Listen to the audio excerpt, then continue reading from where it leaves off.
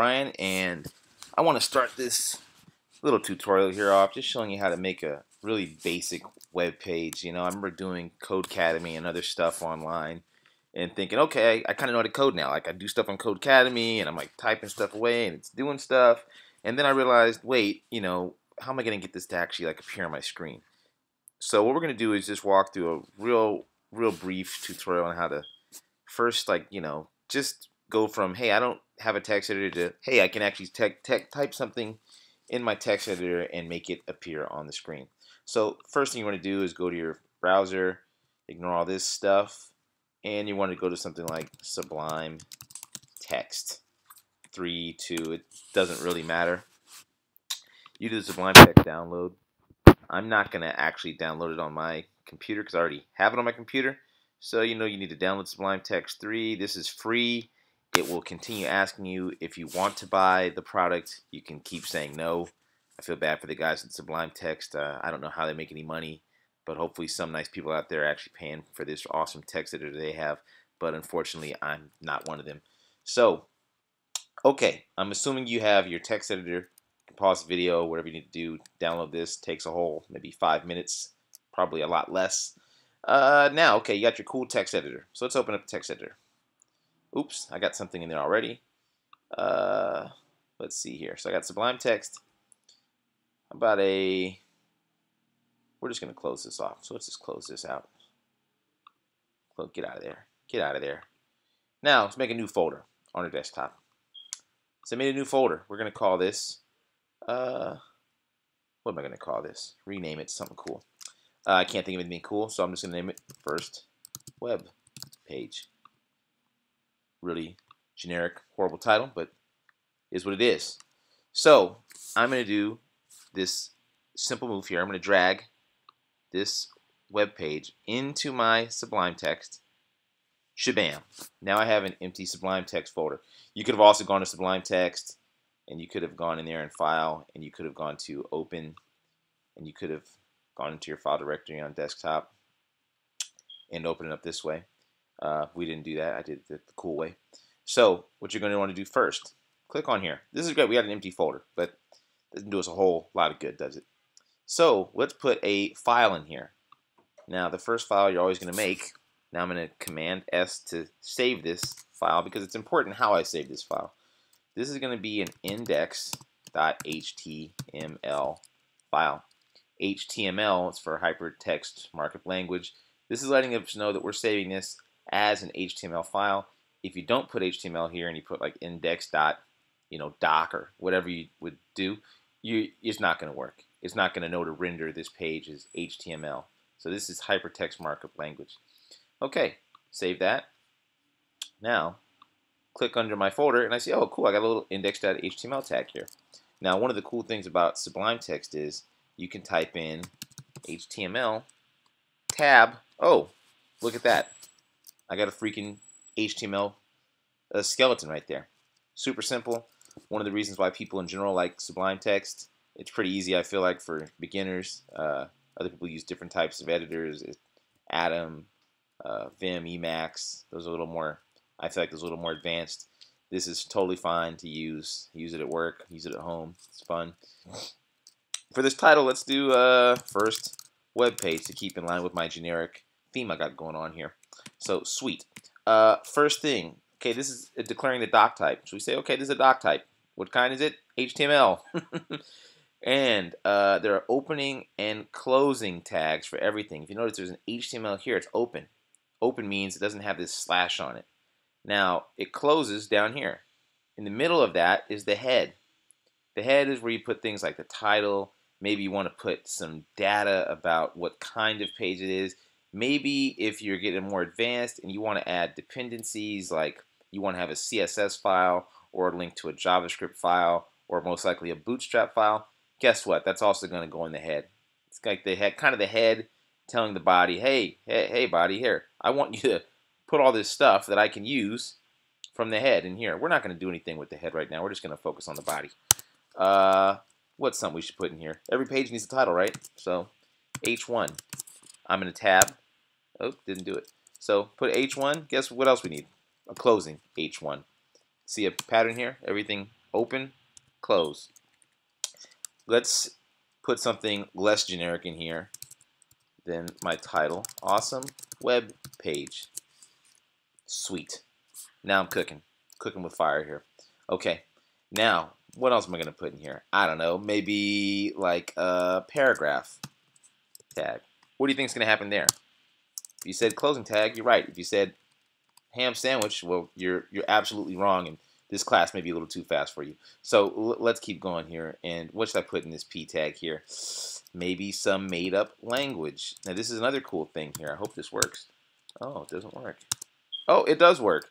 So if you add something like lorem here, this is like a script that is a like nonsense language made for people. They basically use as a placeholder when they're just trying to say, hey, I know something's gonna go here. Like I need some paragraph. I don't really know what's gonna be in that paragraph. Let me just put some placeholder text. So this is really old placeholder text. Lorem ipsum. This is really cool. You just type lorem tab and bam, you got your page.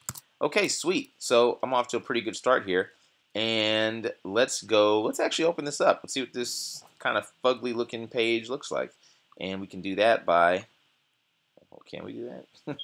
We can do it. I know we can do it. We're going to, okay, so I left click on this, or if you have a Mac, you do the double finger click on here and you open in browser. Now let's see what I got. Sweet. Look at that. Now that's a freaking web page with a bunch of nonsense text right here. Pretty sweet, right? I mean, you say, of course it is. Yeah, it's one of the sweetest web pages you've probably ever seen. But you know what could make this even more awesome, more amazing, perhaps stunning, visually stunning? Is CSS. CSS, HTML and CSS go together like a guy like me and bad analogies because I'm really bad with them. So let's try to add. Well, let's do it. Let's add some CSS on this puppy. You could add a new folder or you could add a new file. I think it's a little cleaner to add a new folder just to get used to when you have more than one HTML file, which you inevitably will have when you begin making larger, more complicated pages. You don't want to have just all your files just hanging out there. Index.html doesn't need its own folder. I think CSS definitely needs its own folder. We're going to call this folder style folder because that's what it is. Okay. So style folder. Now to actually add a file in style, and that rhymed, if you didn't know that. Let's add a new file, and that file is going to be called style.css. As you can see, I'm a really creative guy here. Style CSS, first web page. You can name it whatever, as long as it has that .css. This is another really important thing. It has to have that CSS. Cascading style sheet. Cascading style sheet. If you don't have that, it won't know what you're writing in there. It won't know the kind of code you're writing. It's really important to have that appendage on there. Make sure it has its CSS.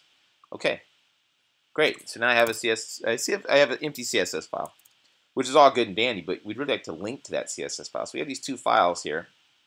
One is style.css, one is index.html. Index.html is going to use style.css. It's going to look back here to look for what kind of style to add to this page. This is a pretty blank page, even though it is very awesome. It is quite blank. So let's go and link that to there. That's really important. Link. Whoa. So I just typed in link, hit tab, and this Sublime text IntelliSense is taking care of the rest for me. It's really nice. So you see this href. There's an href here. That's a reference. That's the link we're going to use. So this particular file is in our style/style.css. Perfect, right? So now we have a link to our style/style.css. Now let's see if this actually works. You know, so let's go in here and let's make this. Let's put since this is an h1 tag, this is our title. Let's put an ID here. Now you have IDs and classes. IDs can only be used once. So you can have an ID and you can name it awesome title. Now I couldn't put PID equals awesome title. I've already used the awesome title.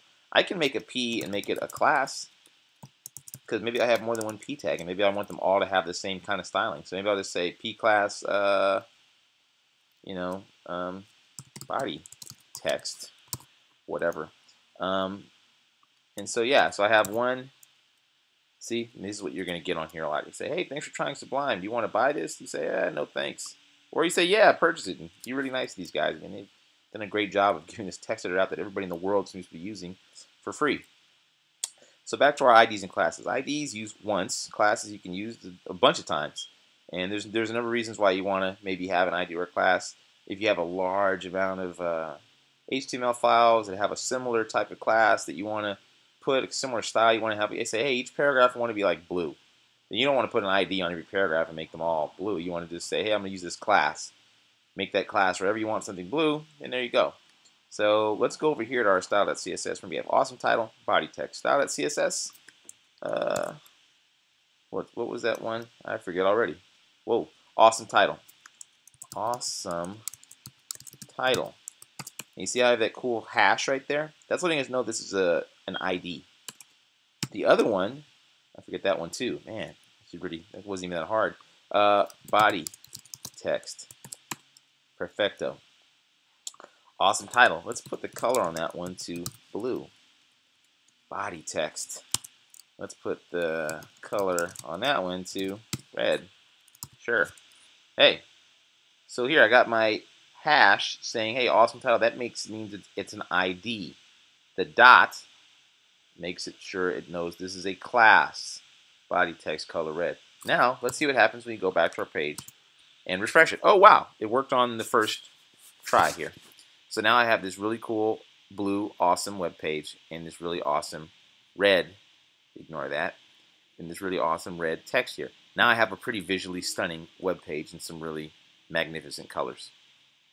That's where we're going to end on this very brief lesson, and we're going to look at things like adding image tags, some of the HTML5 class tags. We can have like title, section in the next lesson, and we're going to really pick up from there. But for now, you can have some fun, learning how to actually make a page, linking your style to it, and beginning to actually see what you've done in the page. I think this is one of those things you can take Codecademy a bunch and think, say, oh, okay, I got some stuff down.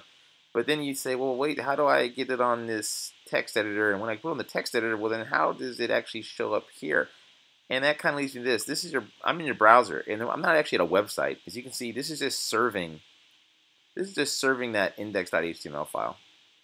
So this is just serving my HTML file, and the reason why it's doing that is because it knows it's HTML hypertext markup language. So it's saying, okay, I'm going to look at this file, and I'm going to serve it over the browser, and I'm going to serve it through HTML. So I know that I'm not serving like a .doc. I couldn't do that. I'm going to serve this HTML that I'm on the HTML page. We're linking to the style sheet. So the whole brain of this operation is that index page where it's going to look, tell the links where to go to, say, hey, we have a link here to our style. We have some actual body markup language that I'm going to need you to render in the browser. So this is just an actual file we're just rendering through the browser, and that's what it's doing. So that way you can write these static files that are rendered on your own browser. Hope you enjoyed that as much as I did, and see you next time where you learn how to make even more stunning pages, if you can possibly believe it.